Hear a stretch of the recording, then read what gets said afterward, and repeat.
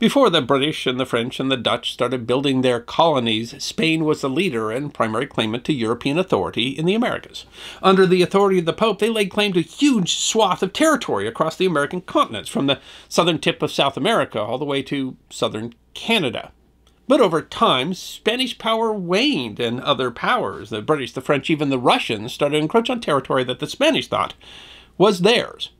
In 1789, the Spanish attempted to enforce their authority at the extreme edge of the territory that they nominally controlled, and an argument over the control of one of the most remote places on Earth nearly led to war in Europe.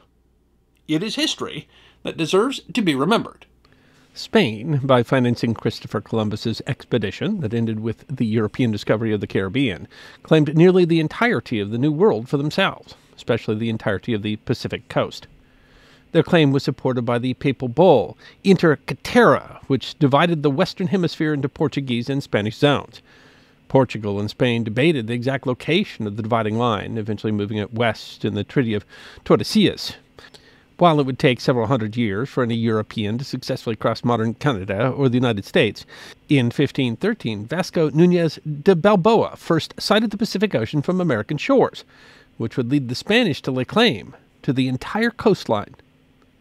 European monarchies instituted the doctrine of discovery as a means to legitimize colonization efforts, ignoring the fact that the lands that they laid claim to were already inhabited. In an effort to secure the right of prior discovery, several Spanish voyages explored the coast. In 1542, a Spanish voyage reached at least as far as northern California, while a further journey in 1602 reached the modern coast of southern Oregon. Spain, however, was largely absorbed with draining wealthy South American states, while other nations began colonizing the east coast of the modern United States and Canada. Exploration of the east coast of the American continued, but it wasn't until 1741 that Russian explorer Vitus Bering brought European influence to the far northern Pacific coast after sailing along the southern coast of Alaska, a voyage that is the topic of another episode of the History Guy. The Spanish immediately recognized the Russian exploration as a threat to their claims in the New World. To combat Russian influence, the Spanish began aggressively sending explorations north from their settlements in Mexico and their most northern province in Alta California. Beginning in 1774, Spanish expeditions were sent to northern Canada and modern Alaska, clear to Kodiak Island, to shore up their claims of prior discovery. By 1775, Spanish explorers had reached the mouth of the Columbia River, which divides much of modern Oregon and Washington state. The 1774 expedition was meant to place crosses with bottles containing claims of the area, but thanks to weather, nothing was left behind, although some were left behind successfully in 1775. Spanish exploration also included new settlements, which were established as far north as San Francisco. Simultaneously, exploration from other corners was beginning to encroach on the region. French and then British fur trappers were slowly working their way west, while by sea, British explorer James Cook reached the region in 1778. In 1774, the Spanish Navy ship Santiago reached the modern Nootka Sound on the western coast of modern Vancouver Island. The Spanish didn't land, although they did trade with some natives who paddled out to the ship. In 1778, James Cook reached the same sound, this time landing and speaking with the locals at some length. He recorded the natives called it Nootka Sound, although that isn't the native name. One explanation that he may have mistaken the native word for around, meaning island, but it isn't clear how Cook misunderstood.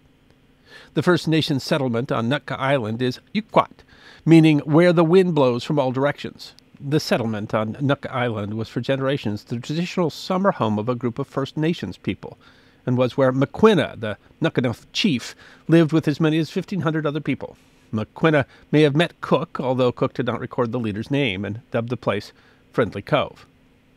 Nootka represented an excellent site for European trade, providing a protected anchorage for trading ships. It would quickly become one of the most important sites in the region in the growing competition between European nations. Despite the Spanish claim on the region, beginning around 1785, there was a concerted effort by British traders, supported by the government, to develop a fur trade on the Pacific coast, inspired by Cook's visit there. Spain vigorously opposed English efforts. By 1787, the Spanish learned that the Russians were preparing a force to occupy and establish a settlement at Nootka. In 1788, John Mears, a British fur trader, arrived at Yukwat in the hopes of building a permanent settlement in the area. Meares would later claim that he purchased a spot of land from Maquina and built a trading post on the island. Though British, Meares' ships flew Portuguese flags, were registered in Macau. That was actually to avoid trouble with the East India Company, as British ships needed permits to trade in the region. While there, Meares' men built the sloop Northwest America, the first non-indigenous ship built in the region. Meares traveled around the region claiming sections for the British. He informed Maquina he would return the following year to build more houses. The viceroy in Mexico was extremely interested in pushing off the various powers and instructed his men to show Russia and English vessels the superior right which we have for continuing such establishments on the whole coast. He referenced Cook, who arrived 4 years after the first Spanish arrival at Nootka, and the fact that Cook purchased 2 silver spoons at Nootka, supposedly stolen from the earlier Spanish voyage. The Spanish sent Sub-Lieutenant Esteban José Martinez with 2 ships to enforce Spanish sovereignty in 1789. Martinez was instructed to occupy the Sound, build a fort and settlement, and generally make it clear to both the British and the Russians that the Spanish meant to defend the region. Martinez established a settlement, dubbed Santa Cruz de Nootka, the first European settlement in modern British Columbia, and a fort called Fort San Miguel, with 10 cannons. They had orders to prevent any other nation from intercourse and commerce with the natives. When Martinez arrived on May 5, 1789, there were 3 ships already in the Sound. The first American ships to reach the region had wintered there, the Columbia Redeviva and the later Washington. Also present was one of Meares' party's ships, the Iphigenia Nubiana. While the Spanish were busy fortifying their position, Meares had returned to China, where he formed a partnership called the Associated Merchants Trading to the northwest coast of America. Martinez remained on good terms with the Americans, but he seized the British ship and arrested its captain. Martinez released the captain after a short time and told him to leave. The British ship vacated the Sound promptly. On June 8th, the Northwest America returned to Nootka Sound and was immediately seized. Martina renamed the ship Santa Gertrudis La Magna and used it to explore the region. Legally, Martinez claimed that the Northwest America's captain had abandoned the ship and that the vessel was held as security for supplies that Martinez had given the Iphigenia when he sent the crew packing. On June 24th, Martinez performed a formal act of sovereignty, claiming the whole coast up to Nootka for Spain. On June 14th, the British ship Princess Royal arrived, but Martinez apparently did not feel that he had the power to order it to leave, and instead relations were relatively polite. Princess left on July 1st. Almost immediately after, a second British ship arrived, the Argonaut, under Captain Colnett. He had orders from Meares to construct a solid establishment, and not one that is to be abandoned at pleasure, after the temporary house that had been built the year before. But now the Argonaut arrived to find the whole Sound declared a Spanish port. The following events are described differently by the various people involved, but the situation quickly escalated. On July 2nd or 3rd, depending on the source, Martinez was welcomed aboard the Argonaut. Martinez pressed Colnett on the English captain's intentions, and Colnett said that he came as governor of this port to prevent other nations from taking part in this fur trade, and to take possession of this port of Nootka and its coast for the King of England. This clearly was directly at odds with Martinez's mission. The Argonaut was taken into the port and secured to 1 Spanish and 1 American ship. Colnett would later say that he had been tricked into entering the port by Martinez, who told him that the Spanish needed to purchase some supplies. The parties then argued over who had the better claim to the port. The following day, Colnett described the quarrel that then broke out. Entering Martinez's cabin, Colnett presented his papers, which Martinez declared were forged, and that the Englishman should not set sail until he pleased. Colnett, seeing the duplicity of the Spaniard, was speaking to his interpreter when a group of soldiers stormed the room, knocked him down, and arrested him. Colnett complained that Martinez often threatened me with instant death by hanging me as a pirate. Of course, Martinez tells the tale differently. According to him, Colnett refused to show his papers and placed his hand 2 or 3 times on his sword as if to threaten me in my own cabin, and shouted, "Goddamn Spaniard," at him. According to Martinez, he had Colnett arrested as a prisoner of war to avoid the shedding of blood. Soon afterwards, Martinez captured the Princess Royal, which was also taken into the port. Imprisoned in a small space as the Argonaut was repaired by the Spaniards, Colnett threw himself from a porthole and nearly drowned. Meanwhile, one of Maquina's kinsmen met Martinez on his ship and yelled at the Spanish, for which he was shot and killed. It's unclear what happened. One version relates that Martinez fired a warning shot, and a sailor shot the man thinking that Martinez had meant to hit him. It's unclear what the man was even mad about, but Maquina thudded the Sound. Other accounts suggest that Martinez was trying to hit the man. The British ships were sent to Mexico as prizes, and then on July 29th, orders came from Mexico for Nootka to be abandoned. Before he left in October, Martinez also captured an American ship, which was just arriving. Only Maquina and his people were in Nootka in the winter of 1789-90, but the crisis was ballooning globally. The British government took a hard line, demanding the release of their men and ships and an indemnity, and refused to recognize Spain's control of the northwest coast. Madrid, meanwhile, found the British position incredible, believing their own claims to be unassailable. In 1790, the Spanish sent a new force to reoccupy Nootka, and John Mears in London published his memorial decrying Spain's actions.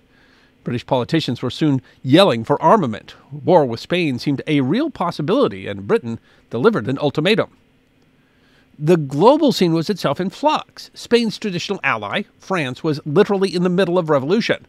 Louis was still king, but the National Assembly opposed war. Britain had lost face in their fight with America and suspected that war with unstable France was possible. France was sympathetic to Spain, but in no position to fight a war with Britain. Spain was no longer the powerful empire it once was and lacked the resources to single-handedly defeat the British. In Mexico, the viceroy released the captured American ship, and on July 9th released Colnet and the British ships as well. The diplomatic maneuvering remains shrouded in mystery, and missing reports had led to a belief that official correspondence, especially between Britain and France, were destroyed. In October, Spain and Britain held the first of the Nootka Conventions, led by George Vancouver on the British side and Juan Francisco de la Bodega y Quadra for the Spanish. Averting war, the buildings and tracts of land at Nootka Sound were to be restored to Britain. British authorities believed that all of the sound had been sold to Mears. Quadra and Vancouver spent some time with Maquina at Yuquat. The treaty also defined the rights of their governments and citizens at Nootka and elsewhere, and that trade on the coast was open to all nations. Two more conventions were held in the 1790s. The second provided John Mears with $210,000 in compensation for his real and imagined damages, and the third, signed on January 11, 1794, which led to the abandonment of Nootka entirely by all parties. Neither shall form any permanent establishment in the said port, or claim any right of sovereignty, read the treaty. This was partially because by 1794, both nations were allied against France, and the Napoleonic Wars forced Nootka into the background. Despite the treaty that avoided war, important questions were left unanswered, notably the border of the Spanish claims. Spain wanted that border to be at the latitude of the Strait of Juan de Fuca, where Victoria, British Columbia sits today, but the British wanted it to be closer to San Francisco. Most importantly, the decision altered international law by requiring actual occupation of a region to claim sovereignty, and not just the right of first discovery. The United States acquired Spain's claims to the region in 1819 under the Adams-Onis Treaty, and argued they had acquired exclusive right to the region. In diplomacy over the region, Britain cited the Nootka Conventions, and the issue wasn't solved until the 1846 Oregon Treaty. Maquina and his people continued to live in the region, although they faced removal and residential schools under Canadian law. Though small in number, descendants of Maquina's people still live and maintain tourist sites in the area today. I hope you enjoyed this episode of The History Guy. Check out our community on thehistoryguideguild.locals.com, our webpage at thehistoryguy.com, and our merchandise at teespring.com, or book a special message from The History Guy on Cameo. And if you'd like more episodes on forgotten history, all you have to do is subscribe.